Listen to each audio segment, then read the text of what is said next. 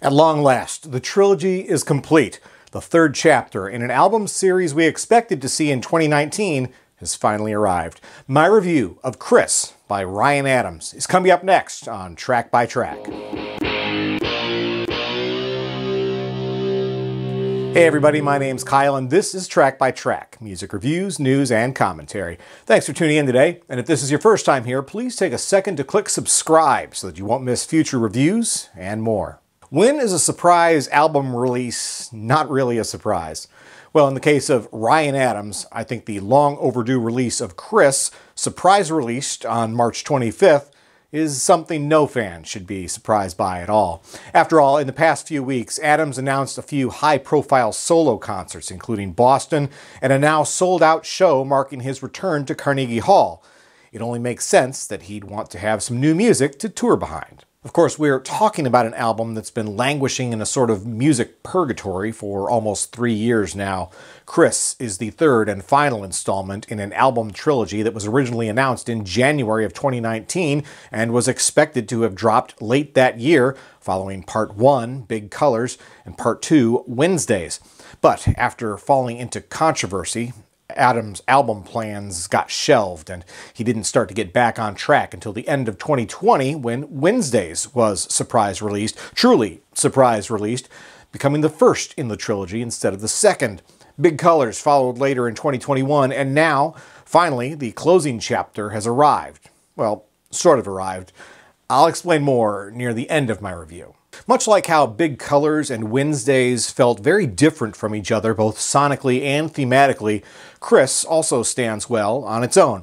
In fact, having now heard all three albums, I'd say it's probably not appropriate to call them a trilogy at all. I'm not sure if Ryan ever referred to them as such, since his 2019 announcement was really all about teasing the release of 3 albums in a single year. There's no story running through the songs from album to album, at least not that I detect. If he had dropped all 3 within a single calendar year, that would have indeed been impressive, albeit not unheard of for Adams. Of course, Ryan Adams is nothing if not prolific, so naturally, this final album in the trio actually being a double album is also rather unsurprising. Well, to be fair, Adams calls it a double album, but with a running time just shy of an hour, that may be stretching things a bit.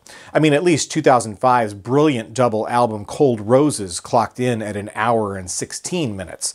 Still, by quantity, both that album and Chris have an 18-song track list, so I suppose I'll allow it. Again, prolific seems to be his middle name. More is not always better, though, and that's certainly the case here. Make no mistake, there's some really good songs on this album, but I think there's also a number of tracks that just seem to pad things out. That has the effect of dampening the effect of some of the better songs by propping them up alongside tracks that feel more like B-sides. Take a song like Dive, for example, that never seems to elevate above its own basic and repetitive melody to become anything memorable. And even though Lookout features what I think is the only harmonica appearance on the album, it's still not enough to rescue the song as a whole. The track right after that, Schizophrenic Babylon, finds Adams singing "You're Gonna Miss Me When I'm Gone" with a unique sense of urgency. And yet, for me, the song is forgotten moments after it ends. But as I said, among the 18 tracks here, there's a number of winners to be found as well. The album opens strong with Take It Back, a song that harkens back to Adams' output from about a decade ago. It's a solid rocker that longtime fans are likely to appreciate. In fact, a number of the tracks on Chris are likely to remind fans of his earlier work. Flicker in the Fade is one of the more muscular songs that may remind you of the kind of take-no-prisoners approach Adams took on 2003's Rock and Roll. There's a great solo here, and I also enjoy the layers of distorted electric guitar. Also channeling the same era is So Helpless, with its punchy guitar stings and Adams' rawest vocals on the album. Even at a brisk minute and 16 seconds, it manages to establish itself as an album highlight. The early 2000s also gave us the softer side of Ryan Adams on the Love Is Hell EPs, and you'll find new songs here that feel like they carry the same torch. Say What You Said is trademark heartbreak, while the exquisitely delicate I Got Lost features an acoustic guitar performance that feels as fragile as the vocal. Even going further back to the sound on Adams' solo debut, Spinning Wheel would be right at home alongside another Wheel song you may know from 2000's Heartbreaker. Meanwhile, Crooked Shake, with its beautifully layered acoustic guitar and piano instrumentation, would have been right at home on the aforementioned Cold Roses. Now, on last year's Big Colors album, Adams seemed to go all in on paying homage to the sound of the 80s. We do get a few songs here that feel like a continuation of that theme. Aching for More brings back memories of early 80s songs by John Cougar, Greg Kihn, and yes, even Bryan Adams. I also get a bit of Smith's vibe from the jangly guitars on About Time, and then some solo Springsteen influence. Think I'm on Fire here, on songs like Still a Cage and Moving Target. Among the other songs I want to be sure to highlight is Was I Wrong?, the only track on the album to feature a string arrangement. To some, that may feel a little out of place in the rest of the song cycle, but I actually felt like it was a welcome new sonic texture at that point on the album. I love how the strings complement the acoustic guitar, a sensation that intensifies when a second acoustic guitar counter melody emerges on the second verse.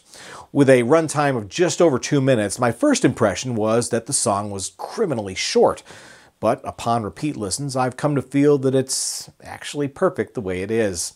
Good things in small packages, as they say. Of course, we do need to talk about the title song from this album because it certainly ranks among Ryan Adams' most personal compositions. The album as a whole, and this song in particular, are a tribute to Adams' brother Chris, who died in 2017. In the song, he references Chris as a friend rather than a brother, so there may be some degree of creative liberties at play. Still, it's an achingly earnest tribute that finds Adams singing lines like, "Will I ever see you again?" or "Somewhere there's a band singing happy birthday to you every night." The sentimentality is well balanced with humor, though, including a comment to Chris about Darius Rucker being a country star now, but also reassuring his friend that other than everyone getting fat, he didn't miss much. Finally, let's take a moment to talk about 2 non-album tracks. Well, what's that mean? Well, first off, there's the bonus track, Don't Follow. Supposedly, it's an exclusive for anyone who buys the digital download of Chris from Adams' website. As bonus tracks go, this one's actually pretty great. Another of those early 80s style rockers, and a song with perhaps more energy and vitality to it than anything else on the album proper. The fact that a 06 appears in the metadata for the song's title makes me wonder if it was originally intended as an official album track, but later regulated to bonus material. The other non-album track I want to mention is Doylestown Girl because it truly is a non-album track. Doylestown Girl was one of the songs Adams used on radio in 2019 to preview his then upcoming trio of albums. In the years and releases since, we've definitely seen shifts in the announced track lists, with the songs on both Wednesdays and Big Colors getting moved around quite a bit. Doylestown Girl seemed like a sure thing for Chris since it didn't land on either of those first 2 releases. Alas, it's nowhere to be found. Still, it's worth seeking out and easy to find. It certainly would have been a standout track on this new double album. Overall, I generally find that Chris is a solid album with a few weak moments that might have been better off as B-sides. Still, I do have one significant gripe about the album as a whole, and that's that there is way too much reverb. Nearly every track on this album is practically drowning in it, so much so that sonics occasionally become almost soupy. There's entire guitar solos that seem to get completely swallowed up in the echo. Then there's songs that beg to be brighter, yet are shrouded in sonic rain clouds. There's a few moments on the album where there's a breakdown in the song and everything gets quiet, save for 1 or 2 instruments, and you get a hint at what could have been. In that brief absence of reverb, you appreciate the moment of clarity and long for much more of exactly that. Now, depending on when you're watching this video, you may be confused because you can't actually find this album. Here's the deal. As of March 25th, Ryan Adams has released Chris as a digital download exclusively on his own Paxam Records website. It's currently scheduled to hit streaming services beginning on April 1st. At the moment, Adams says there's no date for a vinyl release due to supply chain issues, and he's made no mention at all of a CD release. So for the foreseeable future, digital and streaming will likely be your only options. But you know what? I'll take what I can get. I've been a big fan of Ryan Adams' music for quite a while now and consider him to be one of my very favorite current, i.e. non-classic, artists. No doubt, he's not perfect, personally or musically. But I appreciate his craft and the bold chances he sometimes takes. Sometimes they hit, sometimes they miss, but they're never not compelling. And while this new/overdue album may be a little overstuffed and perhaps even overproduced, I think it shows that this is an artist that still has a lot left to say. So I'm giving Chris by Ryan Adams an X rating of 7 out of 10. There's something for fans of every era of his sound, and I, for one, am happy to see that the trilogy is now complete. Once again, my name's Kyle, and this has been Track by Track. If you like this video, be sure to give it a thumbs up, plus check out some of these other videos below that I think you might also enjoy. And of course, be sure to subscribe, because true music fans always want new releases the day they come out. Thanks for watching, and I'll see you next time.